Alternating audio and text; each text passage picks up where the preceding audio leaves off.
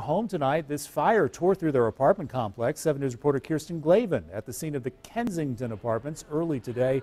She filed this update. Officials are working to figure out what caused this fire to start this morning. You can see a lot of the damage off behind me here is toward the center of the building, right on the roof. And we're told that 12 of these units were damaged. Several are a complete loss. I want to show you some of the video we have of the blaze. This was taken by a neighbor on her cell phone. You can see large flames and heavy black smoke billowing into the air.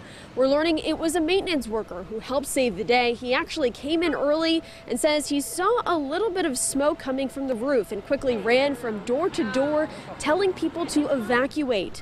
Just minutes later, he says the building was pretty much engulfed. You don't know exactly what you're about to run into in the next breezeway.